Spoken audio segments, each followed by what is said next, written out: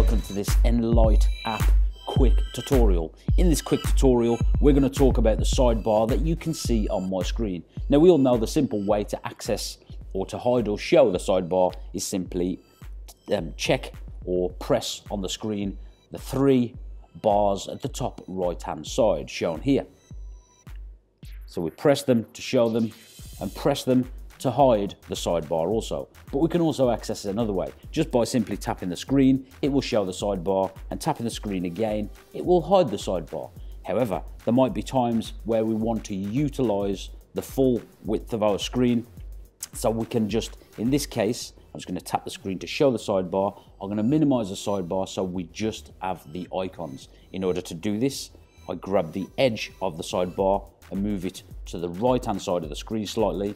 So I just move it very slightly and release, and the sidebar becomes minimized, showing just the icons in the on the tools themselves. To show it again, we then simply get the edge of the sidebar and drag it out to the left.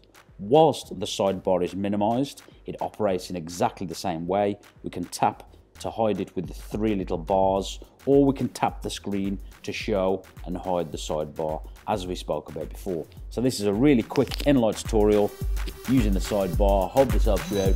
Catch you again very soon. Bye.